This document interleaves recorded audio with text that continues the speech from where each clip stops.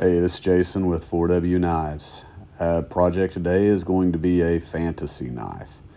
At this point of the video, I do not know the exact knife shape that I am going to go for, but I've decided that I wanted to enter the viewer portion of the YouTube knife challenge. They've done this for about 3-4 years. I love watching them. They've opened it up to viewers the last 2 times.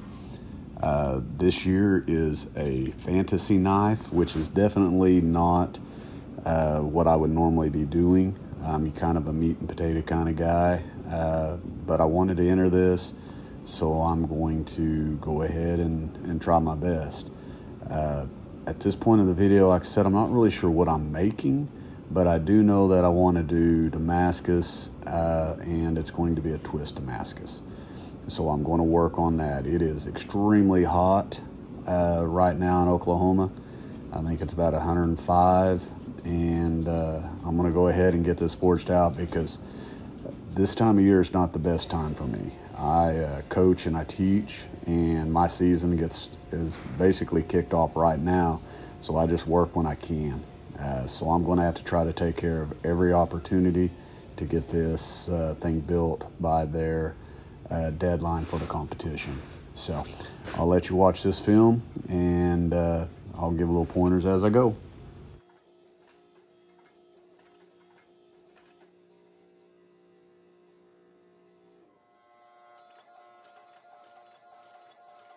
All right, so at this point, I've become more aggressive with the log spreader press. I've got it on my more aggressive dies, which is pressing it a harder press as well as lengthening it a little bit.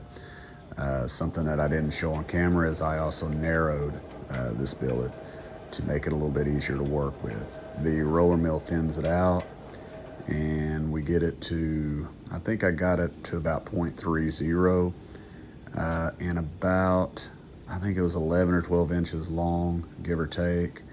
It was just perfect enough that I could cut this into 4 sections, and it was able to get my layer count to around 60. Of course, there's going to be a lot of waste anytime that you're doing forge welding, but I started with 15 layers, cut it into these 4 sections, so that gives me 60 on my layer count, which is in a high count, but it's definitely not a low count.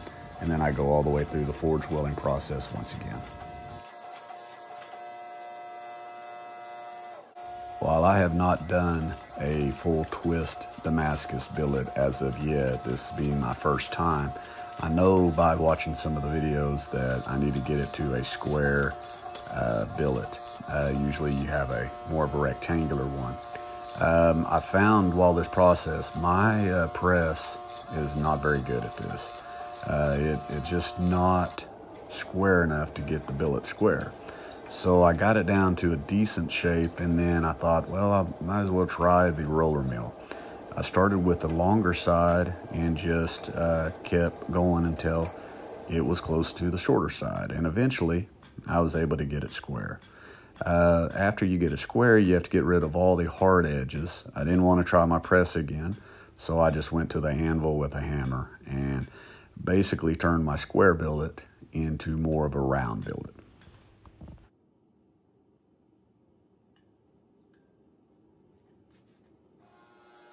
I was a little bit nervous whenever I started to do the twist. I wasn't positive if my little twister gadget that I made out of this gigantic pipe wrench that I had laying around that I've never used, I was afraid my weld would break, and I was also just afraid that I was going to do something wrong. Twist it when it was too cold, twist it at a funky angle. I just knew I was going to shred this billet. But I went ahead and I put several good twists on it. Hopefully it's enough to have a good effect. I guess we'll see once we get it all finished up. All right, so I've got a little better idea of what direction I'm gonna go. I've had a couple days to think about it. This is the twist Damascus. I'm going to cut it in half, which puts it at just a little over 6 inches. I'm going to do Go My, use 1095 for my core, and use a couple of pieces of 15 and 20 just to give it a little bit more contrast. I've got the idea of what kind of blade I'm going to do. Got the handle in mind. I've got this, which was gifted to me. I believe it might be an antelope or something like that. I really don't know. But it's going to look cool. It's going to look fantasy-like. So anyways, I'm going to get this cut, ground, clean, stacked together, and I'm also going to do a Damascus guard. So I'll show a little bit of that. I'm going to forge weld this one and the Damascus for the guard at the same time. So I'll show a little bit of that, but the video is already getting long and I've still got a lot to do.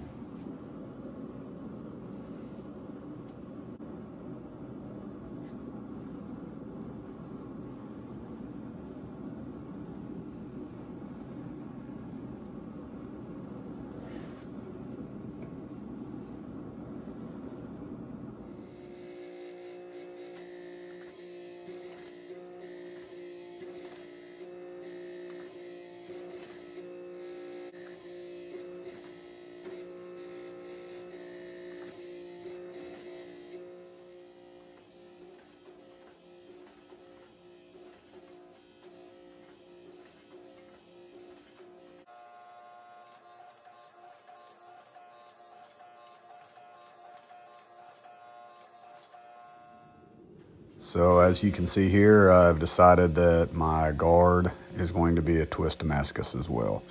It is only 15 layers, so I figured it would still give a pretty good contrast to the blade itself. I don't really want it just to blend in and look exactly like the blade. I want it to stand out a little bit. So hopefully I can achieve that goal.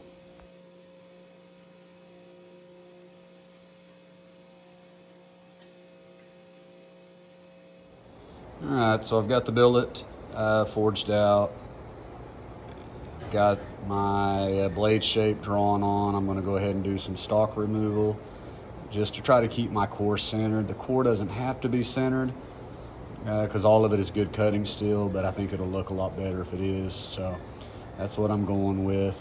So I'll cut this out. If you notice, I'm trying to save this portion in case I want to do a knife later on. So I'm going to put a short little stubby tang, and then I'll weld an extension onto it to go into the horn.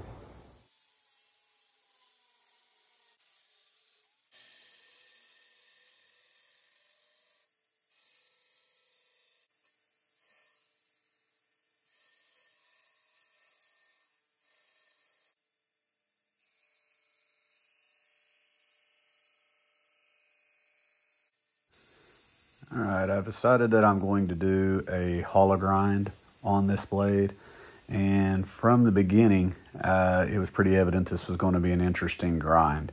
The little spot right near the handle, the little, I guess you call it inset or whatever part of the blade, it's not uniform. It was difficult to grind, and it was challenging to try to figure out what was going to look best.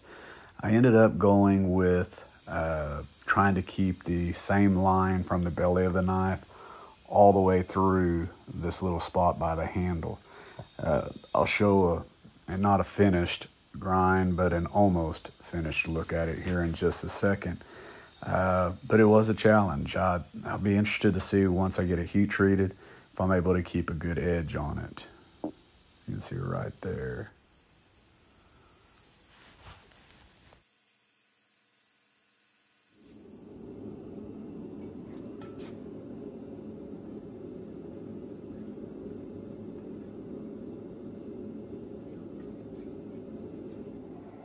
After I quench it, put the knife in the temper for a couple hours, I decide that's a good time to begin working on the guard.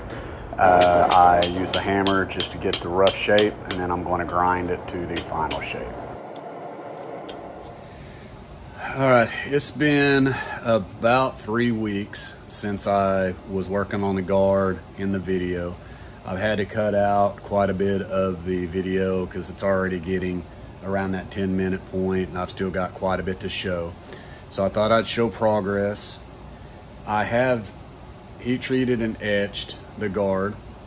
You can see the twist pattern but I think the steel that I used was not dissimilar enough. I had used some saw blade and some bandsaw blade, and they just didn't etch differently. So I'm guessing they must have been a similar steel, but it's not a terrible deal.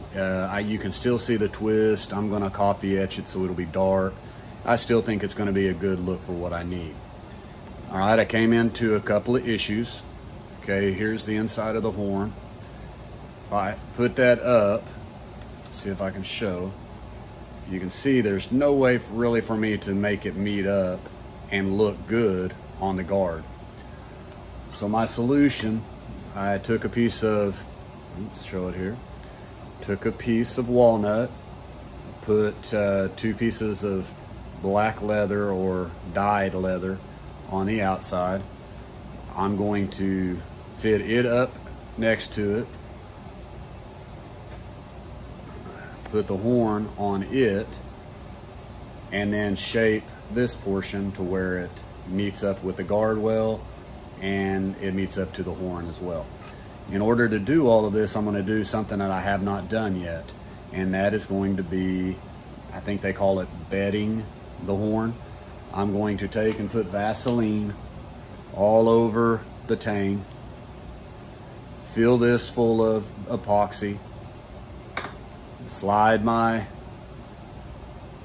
piece onto here, put a little epoxy so this glues to the leather, and glue it up almost to the point to where the glue is solid. When the glue is close to being solid, I'll pull all of it off. That should leave the shape of the tang inside, and then I will shape the rest of this to fit to where it looks appropriate on the knife. We'll see.